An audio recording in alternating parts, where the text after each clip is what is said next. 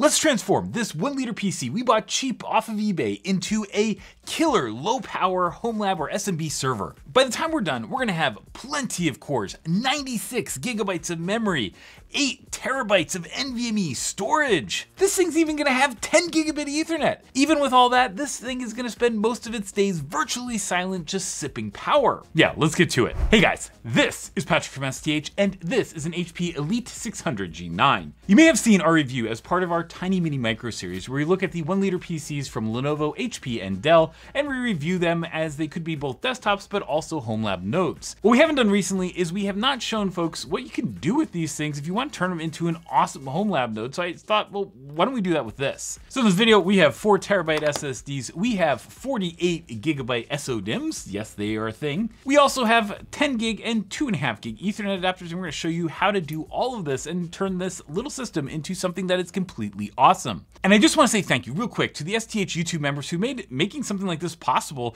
by supporting STH so we can go and buy all the components that we put in here so we can show you something that's awesome. And I think the Homelab folks are gonna absolutely love this. With that, let's get to it. Okay, so starting out, why don't we just look at this unit, how it came real quick.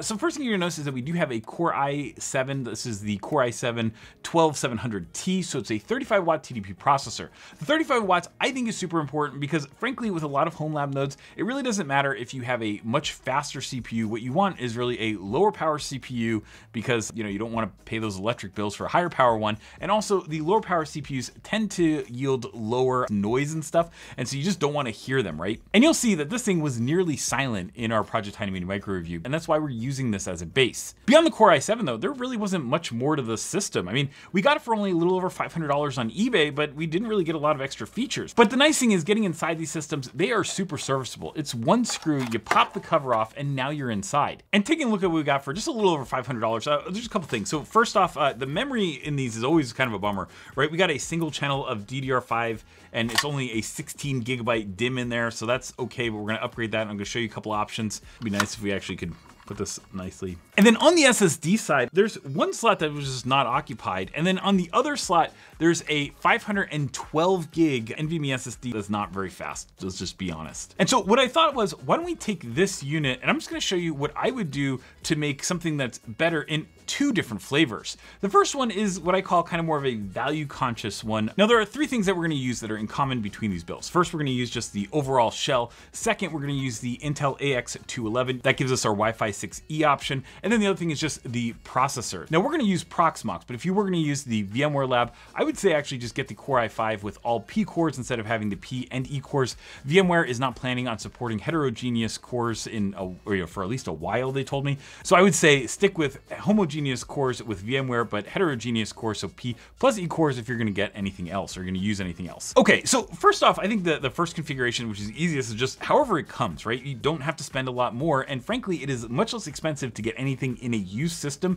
than it usually is to upgrade later. But that starting point with the used system also can be quite interesting. So for example, this system has a total of 16 gigabytes in a single DIMM. Now, what I would personally do is upgrade this to a second 16 gig DIMM and give 32 gigabytes, which I think is darn good. But if you want to go a step further, you can get 2 32 gig DIMMs and throw them in here, and that gives you 64 gigabytes of memory, which makes this a very capable node. So I'm going to do that right now. And that's it. It takes less than a minute to go install 2 32 gig DIMMs, and they're pretty easy to find, frankly. Now, once that's done, the next question is, what are we gonna do for networking? Frankly, the 1 gig networking plus the Wi-Fi is okay, but I think we could do something a little bit better. And so for that, we're gonna pop out the little HP FlexIO V2 module, which has 2 USB ports, which I love USB ports, but we're not going to use them here.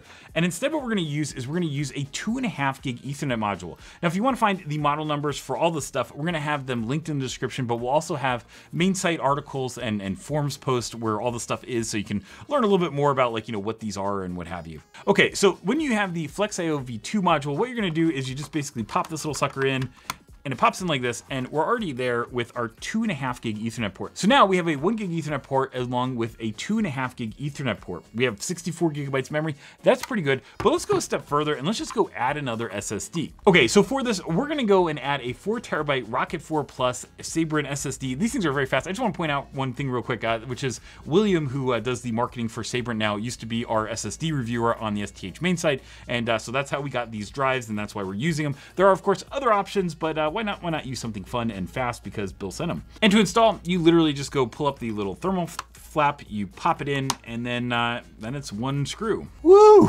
Okay, so now after our arduous 3 minutes of installing stuff, we have a 12 core, 20 thread Core i7 processor. We have 64 gigabytes of memory, a 0.5 terabyte boot NVMe SSD, a 4 terabyte data SSD, and in terms of networking, we have 1 gigabit Ethernet, 2.5 gig Ethernet, and then also Wi-Fi 6E. This is absolutely plenty, and frankly, this is a great desktop as well as a Proxmox or other kind of, Linux, Ubuntu, whatever, virtualization server. This thing is absolutely awesome at this point. So why don't we go one step further, and that's what we're gonna do next. So let's start again with the RAM. 64 gigabytes, that's not enough, and it's nowhere even close to being enough, so we gotta go up there.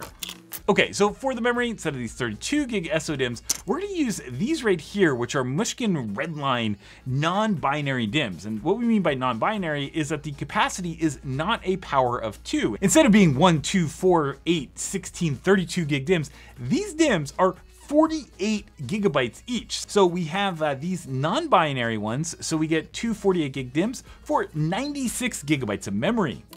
Oh, that was really hard, right? No, it was super easy. Okay, now we have our 96 gigs of memory installed, and something that a lot of folks don't know is that this system will actually recognize the non-binary memory. I know a lot of folks, these things are very new, and sometimes some of the big OEM systems don't recognize this stuff right out of the box, but this did, so I was really surprised with that, and it's just something that's kind of nice. Okay, now that's done. Let's talk about storage for a sec. Now, we already have that 4 terabyte drive in there, but what if we went a little bit bigger? What if instead of doing a 4 terabyte drive, we did a mirrored 4 terabyte setup? This is a DRAM-less SSD, not very fast, and so I figure why even use that? Instead, let's go pull out another Sabrent Rocket 4 Plus 4 terabyte drive. Now, you could use 8 terabyte SSDs, of course, in this, but those tend to be a lot more on a cost per terabyte basis, and that's why we're using 4 terabyte drives. It's the same reason, actually, that we're using the Core i7 instead of the Core i9. There is one thing, though, on something like this that's really important, that's different in the system. So when you have one of these SSDs, you're gonna see with a 4 terabyte SSD, we have components both on the top as well as the bottom. And you might ask, well, why does that matter? Well, HP had, by default, these little thermal pads that are in here.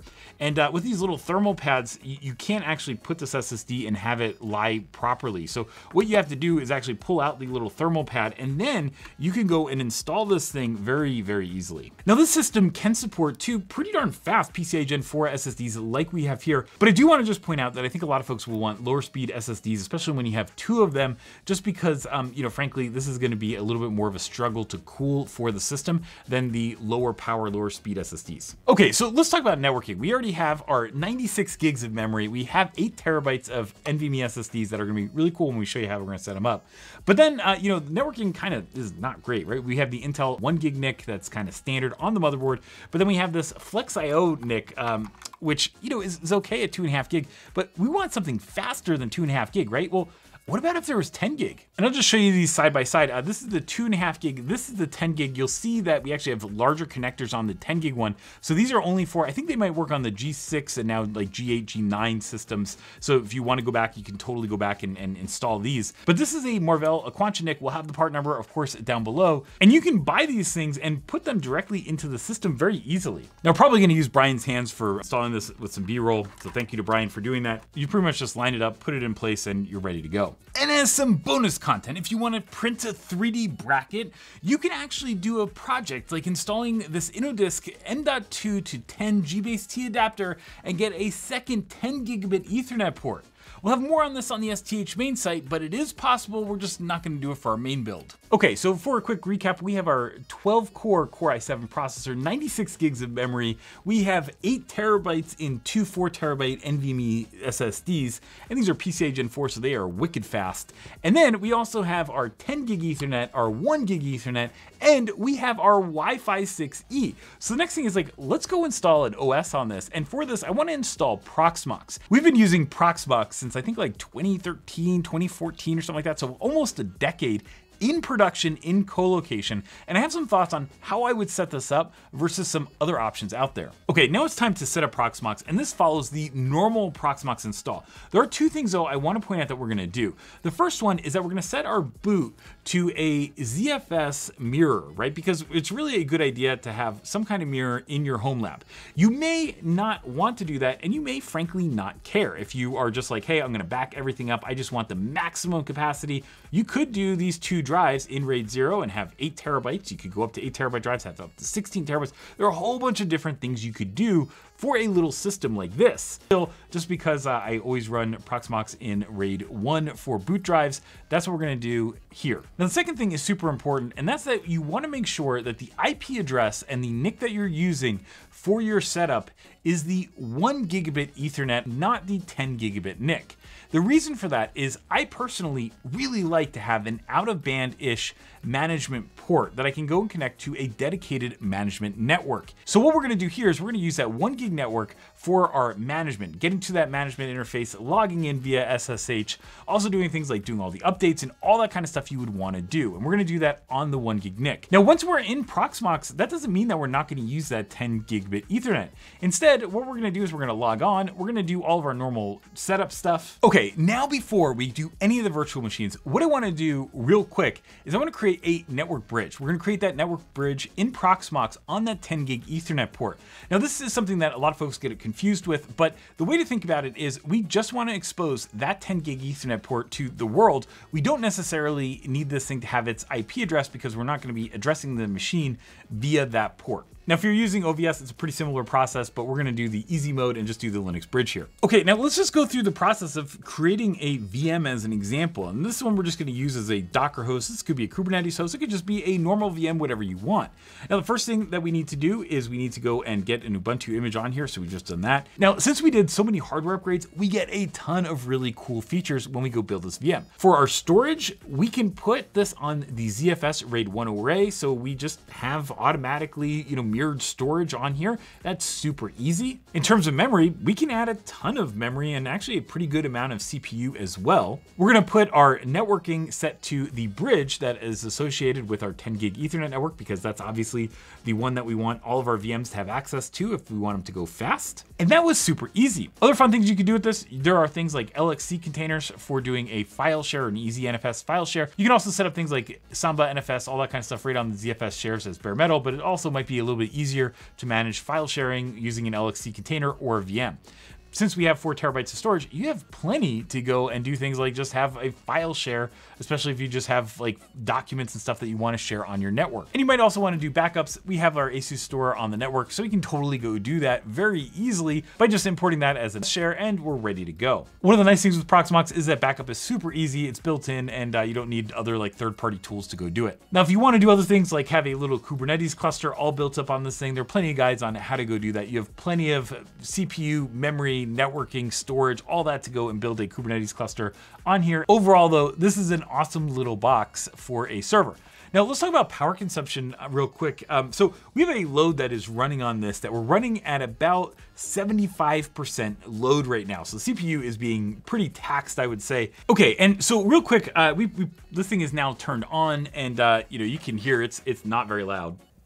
It's not silent. You can hear a fan if you go right up to it, but if it's sitting anywhere away from you, you're just not going to hear this thing. In our 34 dBA noise floor studio, we're now pushing around 35, 36, 37 dBA, something like that. So this is still running very quiet, even at 70% load, which is awesome. In terms of power consumption, our idle power consumption is now up to about 11 watts, which is much higher than it was when we just had our base configuration. And right now we're running in our 70% load or 75% load configuration. We're running at about 42 to 45 watts. Okay, so for all these, I like to have key lessons learned, but for this one, I think we're gonna change that up a little bit. I want to show you just some of the other things you can do.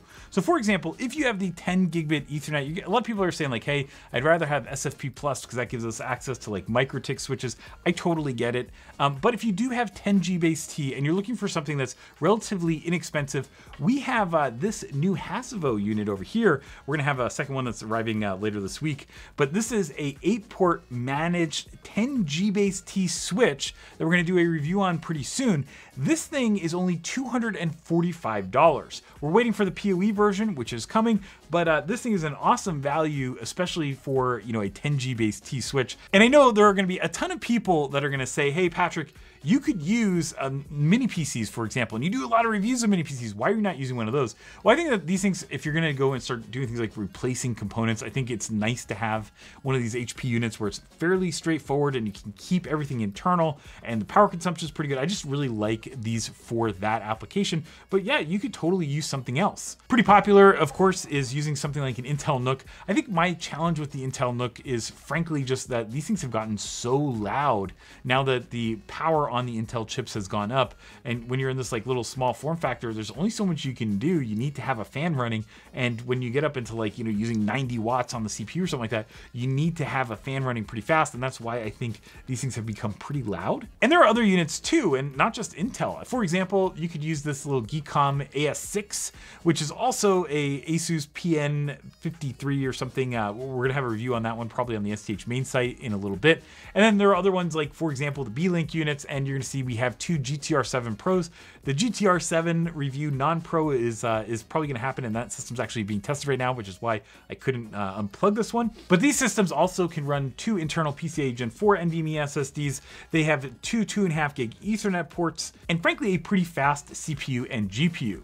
They also cost quite a bit more, and you're gonna end up replacing some more expensive components, which I think is a little bit of a bummer. But one of the big things is like, you know, how do you get 10 gig Ethernet on a system like this? And I think the way that you're gonna get 10 gig Ethernet on something like this is you're gonna use a USB 4, you know, instead of Thunderbolt 3, you're gonna use a Thunderbolt 3 10 gig Ethernet adapter, and you can get SFP Plus ones, and also you can get, you know, 10G base T ones and all that kind of stuff. So I think that there are options for using one of these, but at the same time, this thing costs over $300 more than the little HP unit that we got used, even though it's relatively new. And to me, I don't know if I would want to spend that extra $300, especially when we ripped out all of the memory to get our 96 gigs, we ripped out the SSDs to put our 4 terabyte things in there, and also using a external Thunderbolt adapter means that we have something that you can easily unplug versus something that's a screwed in 10 gig Ethernet port on this, which I tend to like a little bit better. So would it be a bad idea to use something like this? Absolutely not. I would just offer that instead of the GTR7 Pro, I'd probably use the base GTR7 if I were gonna go do this. At the same time, I just want to do something fun with the Project TinyMiniMicro series. And also just get to show you what a base level, a kind of mid-range, and then also a pretty high-end system looks like. Hey guys, I hope you like this look at a monster TinyMiniMicro node. Let's face it, this is a 1-liter PC that is pretty darn quiet. It has a ton of capability, really rivaling a lot of like the Xeon E5 V1 V2 servers that are out there, and yet it's small and it sips power. And hey, if you did like this video, well, why don't you share it with some of your friends? You can also join the STH YouTube channel so we can have a little bit of support to go buy components for these. You can give it a like, click subscribe, and turn on those notifications so you can see whenever we come out with great new videos. And as always, thanks for watching and have an awesome day.